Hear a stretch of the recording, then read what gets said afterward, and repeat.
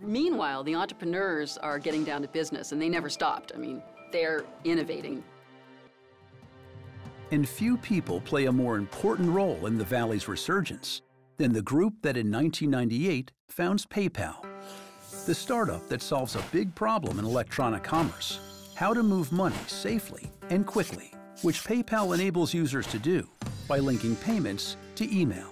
And so suddenly the commerce occurred in seconds or minutes as opposed to days, weeks. And that just enabled sellers to sell stuff a lot faster and buyers to buy things much faster, receive their goods, which encouraged them to buy more. When the product launched in October, November '99, we ended 1999 with about 10,000 users. And by that summer of 2000, we're at something like 5 million users. PayPal becomes so essential to auction giant eBay's business that in 2002, eBay buys PayPal, making many of PayPal's founders and employees rich. They use their wealth and connections to help start new companies.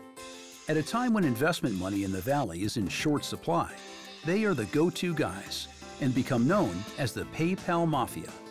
After we sold PayPal to eBay, we had the ability to become angel investors, and there was a vacuum in the ether. And so we were like 80% of the market for angel capital.